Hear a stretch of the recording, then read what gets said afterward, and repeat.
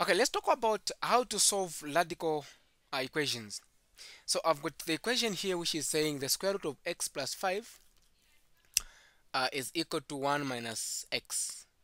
So you can pause the video and find the answer and then see the answer which we're going to find. Okay, so there we go. The first thing which you have to do is we have the square root this side. There is nothing that we can do apart from squaring both sides. So what we have to do is we need to square both sides. So I have to square both sides. Why am I squaring? I'm trying to remove the square root. So this square and this one, they are going to cancel. So we're going to remain with x plus 5 is going to be equal to 1 minus x squared. Okay. So this, what we have here is the same as we have x minus x, or 1 minus x, then 1 minus x, another one. So distributing this one, we can say that this is going to be like this. Then 1 times 1 is 1. 1 times negative x is negative x. Negative x times 1 is going to give us negative x. Negative x times negative x is going to give us positive x squared. Okay? So this is going to give us x plus 5 is going to be equal to 1 minus negative x minus x is going to give us negative 2x plus x squared. What I have to do now is I have to shift everything here to the right hand side so that I remain with 0 this side. So I'm going to say that 0 is going to be equal to, I can say that 1 minus, I can put 5 here, minus 2x, I can put minus x here, plus x squared. Okay?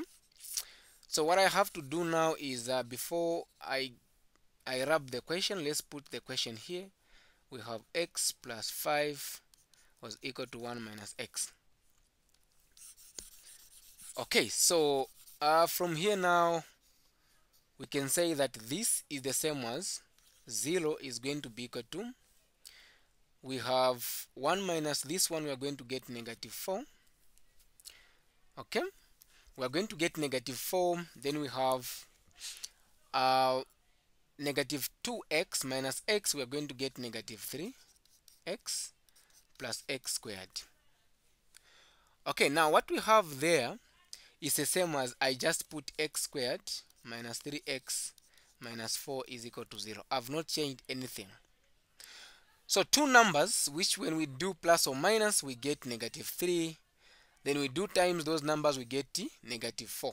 So if I get negative 1 times or if I get positive 1 times negative 4 and positive 1 minus 4, so this is going to give me negative 4, which is going to be this one. Then this is going to give me negative 3, which is this one. So two numbers is negative 4 and positive 1. So these are the numbers which I'm going to put here. So it's going to be this squared, we are going to have plus 1, which is just x, minus 4x minus 4 is equal to 0. We can factor out. Okay, we can factor out. We are going to find that x open brackets, we are going to have x here, we're going to have x plus 1 minus here we are going to have 1 open brackets, then we are going to have we are going to remain with here is supposed to be 4, the common here is 4, then here we are going to remain with only x, so negative, and there we are going to get a positive which is going to give us 1 is equal to 0. So we have remained with x plus 4 and x plus 1 is equal to 0. So we can say that this is going to be x minus 4 is equal to 0 and x plus 1 is equal to 0.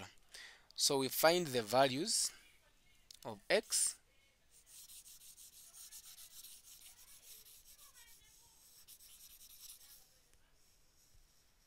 We find the values of x. We have x minus 4 is equal to 0 and x plus 1 is equal to 0. So we shift the 4 to the other side. We are going to have x is going to be equal to 0 plus 4, then x is equal to 4. Okay, this one we shift, that one is going to be minus 1, x is going to be equal to negative 4. After finding the values, we have to test. Okay, So we have found that x is equal to we have found that x is equal to 4 and x is equal to what? Is equal to -1. So our original equation was the square root of x plus 5 was equal to 1 minus x. So let's plug in 4. We see if we are going to get the same answers. So we have the square root of, where there's x, let's put 4 plus 5 is going to be equal to 1 minus, here we put now 4. So we can see that here we are going to get 9, here we are going to get -3. So 3 is not equal to -3. So therefore this is not the solution for this equation. Okay, you are done. You also prove the other one. You see if it's going to be proved. So we have the x, which is -1 plus 5 is going to be equal to 1 minus, we also have 1.